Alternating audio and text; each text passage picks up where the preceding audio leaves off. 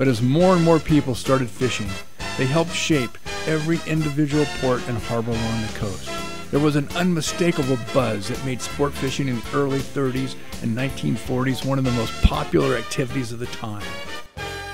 A fast-growing fleet of private yachts, designed specifically for sport fishing, were also starting to populate marinas everywhere.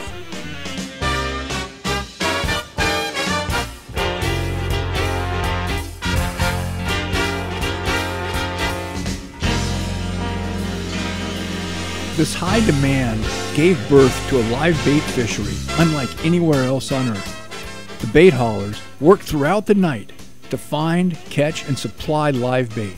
Every morning, yachts and sport boats alike lined up outside jetties all along the coast, waiting for a few swings of live bait to begin their day.